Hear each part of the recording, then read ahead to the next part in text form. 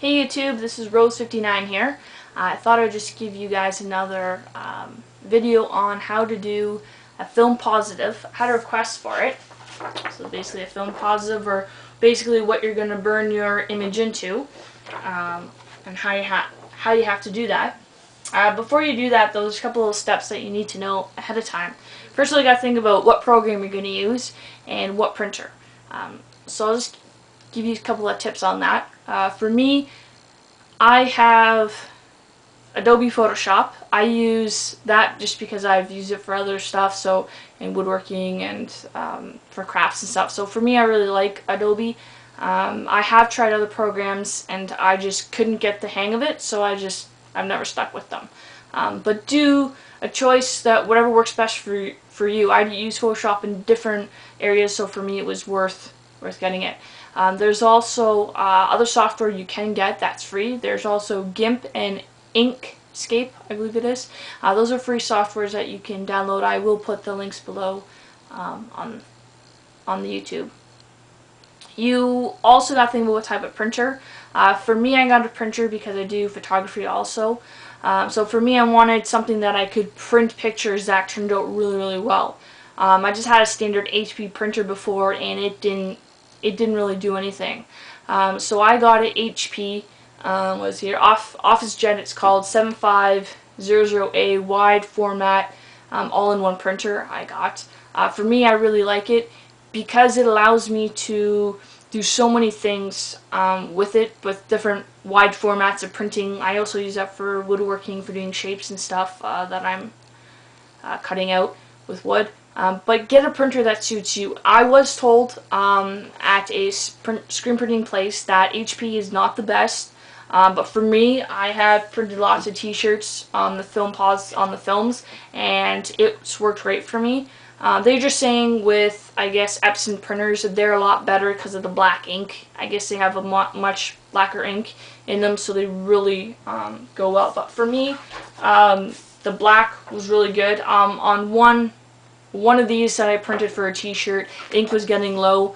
I didn't notice it until I got halfway down, but it's easy to fix. I just took a permanent marker and filled in the areas, and when I went to go burn it, and after I washed out my screen, it was perfect. So there's little ways you can get around that on fixing that. So it's basically all the tips and stuff that you need to prepare yourself for actually making a film. And you also, of course, need to get your film. I'll put a link below on what type of film. I didn't get anything heavy-duty expensive. I just got one because I wasn't sure what type of film. I got a free sample from one of my screen printing places that I went to. You can always ask, you could always ask that you're interested in them, but you're not sure if yours will take it or not. Do you guys have a sample? And I got a sample, and I found out which one that worked the best for me. Basically, just so you know when you do use one, there is a sticky side, well, they call it a shiny side and non-shiny side. I basically I just lick my finger just a little bit on one of the corners, and if it's sticky, then I know that side has to go down, because that's not gonna, is it? Can't remember now, I think it's, yeah, the side that is sticky, getting myself confused here. The side that is sticky is the side that you want to put your printer page down to, so when the ink comes down over, it's actually gonna soak into it. Mine's not waterproof. You can get waterproof ones depending which company. The supplier that I went for, they didn't have it, but I just make sure I take care of it when I'm done using them. I make sure it's in the folder. So let's get started, and I'll show you guys from start to finish, and I hope you guys enjoy. Hi YouTube, I hope you can see everything here on the screen. I'm just going to basically show you what you have to do. For me, I just basically did 8.5 by 11 just for my paper size, so when I'm printing it and everything, because I print in Photoshop so that it works. So basically what I did is I basically put these little crosses, you can say, or plus signs in each corner. The reason I did that is it helps me, especially in the middle here, helps me to line it up on my palette that later on I'll show you how to do. on how to line it up and everything. So basically, I just kind of put these 3 in line so that they're all basically inlined and all square, so it's easy to line up. So basically, I just made a template, and then once I made a template, after I did, I just saved it, and then every time I just reuse it the same way for landscape, depending on which way you want to do it, or portrait. But for me, I mostly use this way sometimes I use the other way, but it just worked. And I just did a center line down the middle so I could line up my plus signs so I could just have it exactly. They're a little bit off on some of them, but by the time you line it up, it works pretty good. So basically, once you've got this as a starter point, basically the next thing is just to add in your image. So basically, I'm just going to add in here what I wanted to, one of my t-shirts that I did here. So I'm just turning on everything I had. This is a one color step that I did. So basically, when you've got everything that you need to do, it just matter printing it. And for that case, because I'm doing a one color, so this is everything that I need to have. So all you need to do then is just go to File, Print on your computer, and as it just loads up here, it'll give you some information. You're like, whoa! Sometimes it can be overwhelming for some people, but you just got to make sure your printer's all the right printer setup, how many copies you want. You just want one. Center the image, and this sometimes people play with. I don't. I like to leave mine to height at 11 and width at 8.5. The reason for that is because if you start scaling it down, what can happen then is basically when you print it, you think, oh, that was not the right size. And sometimes I have done that, and it's just a tested on one t-shirt, and you can tell the difference the way it printed. So I just make sure I keep everything the same, and I make sure my units are in inches. Sometimes your background box can be checked. I just don't have it checked off or anything like that. And then basically you just hit print when you're ready to go. And when you print, you will get a film positive looking like this, so you can see. I know it's kind of hard because I've got this here, but this is basically how it turns out. And all you need to do, you can even buy these if you didn't want to spend it at a screen printing place, which I first started off with was just Staples. Staples carry these for your overheads,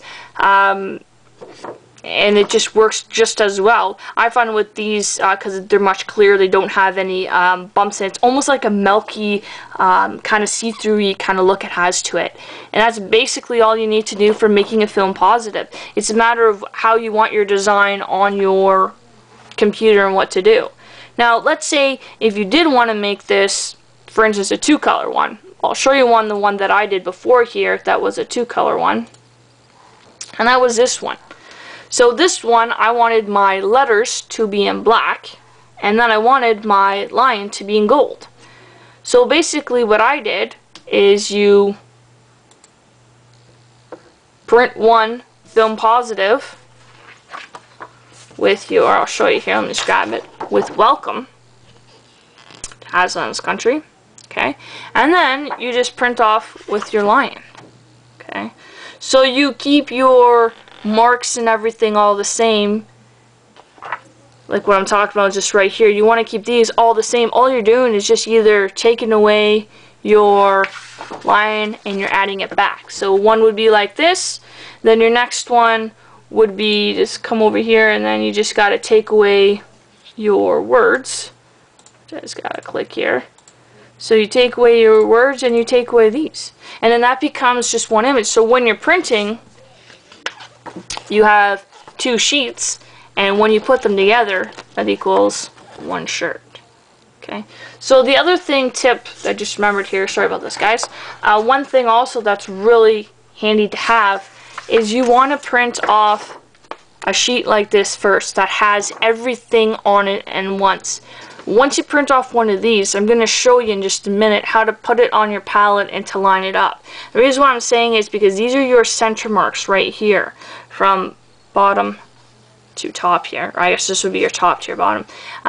This would be your sheet that you have that you're going to put on your palette. Once you have that, you line it up with your screen, then you basically can put it like this on your screen, on your palette, to kind of line it up where your marks are so that you can line it up exactly where your other line is, so that when you burn your image, then you leave this on and you come back and you see it.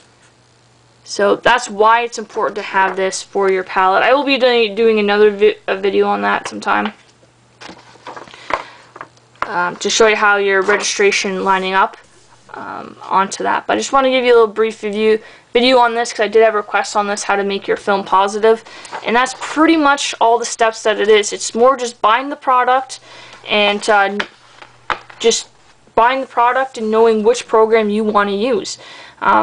There's nothing really fancy on here. It's just kind of more on what product and how you do it. For me, this is design and playing around with Photoshop what image you want. Another key thing is it has to be done in black. Okay, you cannot leave, you know, if you wanted Lord of Lords to be in gold, let's say you print it in gold, well, you can't put it in gold on the screen. It has to be in black. So that is a really good point to know, that everything has to be in black. You can play around with the colors. I've done that before. You can play around with your colors to see what colors you want. So for instance, if you wanted, let me see here. So if you wanted to play around with your colors here, bring the screen up, let's put it here in the corner so you can see. You can play with your colors.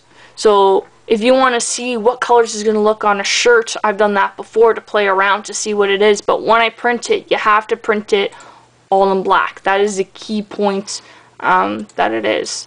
Like I said, I use HP. I've had no problem with it.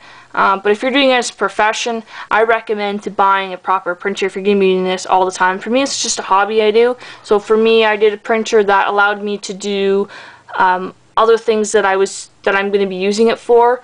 So for me, it was money well spent because I'm doing it for different things. So if you're using it for different things, think about in the future what you're going to be using it for. Because sometimes these printers can cost a lot of money for good quality stuff.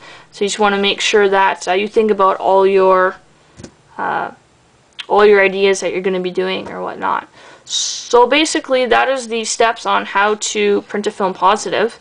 Once again, it's just picking your artwork on the computer, making sure that it's in black and nice and clear, and then when you go to the printer, just make sure you've got all your settings formatted correctly. Each system or each program is a little bit different, so I can't say exactly how it's going to go. That's why I just kind of did a little short run through Photoshop. But that's kind of really the steps on how to do a film positive. And once it's basically printed out onto this, it's no different than an 8.5/11 piece of paper here. It's really no different. The only difference is it's clear. So that's really all the difference that it is. You just got to make sure on what side it is. Different companies have a different thing. Like I said, for me, I just lick a little bit on my finger and just test it to see which side is sticky and which side is sticky. I just make sure that's on the top side down. For me, it's sticky side is down because my printer, sticky side down because my printer rolls up like this, and then it comes through and then it prints on top. So for me, I have to make sure my sticky stuff is down. So it depends on how your printer comes out. You have to think about all those ideas and what you want to do. So I hope you guys enjoyed this video, and I hope this makes sense to you guys. But like I said, it's pretty simple. It's, instead of using an 8.5/11 piece of paper, you're just using it on a clear film. And once you have yours on a clear film, you are ready for the next step to start burning your image. So hope you guys enjoyed, and hope you guys enjoyed it.